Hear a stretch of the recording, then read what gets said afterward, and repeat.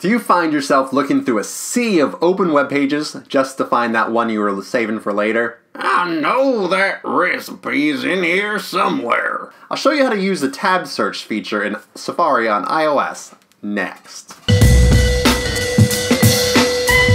Hi, I'm Chris. Here on Chris Fried Tech Guy, you'll find tech reviews and tutorials like this one to simplify your tech. Super excited to have you here with me today to show you how to find specific tabs on your iPhone or iPad using the tab search feature.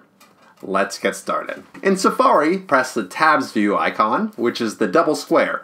Rotate your device to a landscape position, and you will see its search box at the top.